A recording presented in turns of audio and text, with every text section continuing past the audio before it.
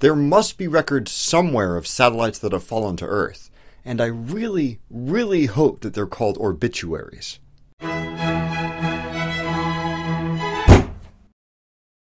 While I was traveling in Italy recently, I got to visit the Galileo Science Museum in Florence.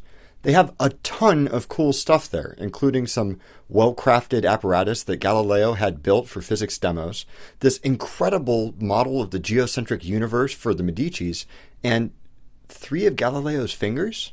There was also this telescope that Galileo famously used to observe the orbits of moons about Jupiter. That observation directly conflicted with Aristotelian and Ptolemaic cosmology, which everyone, including the Pope, pretty much accepted as gospel at that point. Galileo believed, quite loudly, that the moon's orbits lent support to a previously unpopular theory published 50 years prior by Nicholas Copernicus, that the Earth was just another planet and that it went around the sun, not the other way around. Copernicus's theory, which got Galileo into a bunch of trouble with the Catholic Church, wasn't complete by any means.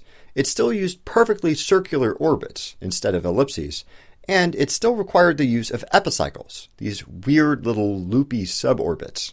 But it wasn't just heresy or incompleteness that made the Copernican model of the universe so unpopular in academic circles. It's also vastly unintuitive. Yeah, Earth's planethood is pretty obvious now that we've taken selfies from space, but right when telescopes were first becoming popular, that's a hard sell.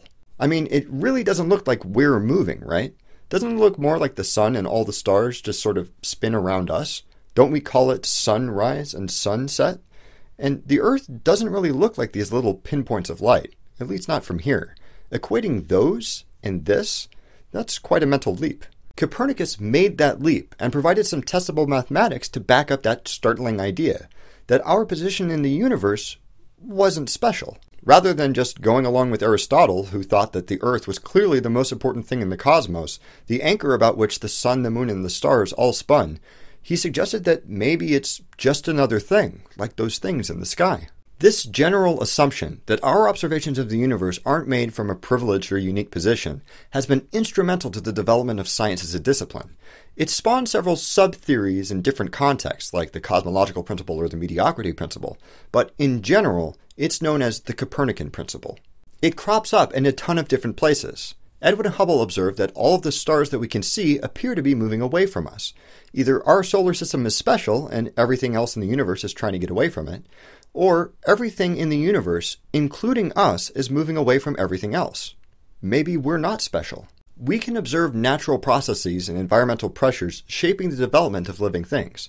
Either humans are unique and didn't form according to those processes, or we share the same origin as all other species. Maybe we're not special. That's pretty cool. But there's also an interesting practical application of the principle, which borrows heavily from Bayesian statistics. It was first developed by J. Richard Gott and described in his book, Time Travel in Einstein's Universe, which is actually a pretty fantastic read. Gott's version of the Copernican Principle is used to estimate the remaining lifespan of anything, and it's actually pretty simple. You start with the same basic assumption, only applied to time. Assume that the period in which you are observing something is not unique or privileged. Let's take me, for example. I know, I just said that the universe doesn't revolve around me, but let's just run with it. Assume that the period in which you are observing me is not special. So what does that mean? Well, if I were to die tomorrow, and this was the last that anyone saw of me, you'd be seeing a pretty unique period in my life right now, somewhere in the last 1%.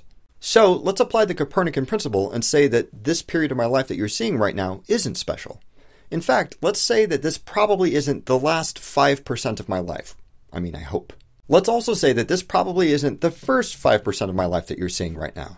That this isn't some weird winding up period before I ascend to demigod status and then outlive the sun and the stars, because that would also be pretty weird. So, assuming that I've been around 29 years, and assuming that this isn't the first nor the last 5% of my life that you're seeing, we can apply the Copernican Principle, crunch some numbers, and get a remaining life estimate. On the low side, if this is about the 94th% of my life you're seeing now, then I could be expected to live another 1.5 years. And the way that I drive, that's totally feasible. On the high side, if this is just the 6% of my life that you're seeing right now, I'll live to be 580. Given that seems a little ridiculous, but with the advances of medical technology, if I start exercising and eating right, who knows? So, using the Copernican Principle in this weirdly specific way, we can bookend what kind of hypothetical longevity I can expect. Yes, the range is large, but that's only because I picked a relatively conservative estimate of what counts as not special, one which would only theoretically be wrong 10% of the time. If I wanted to, I could take a gamble and say that you're probably not seeing me in the first or last 10% of my life.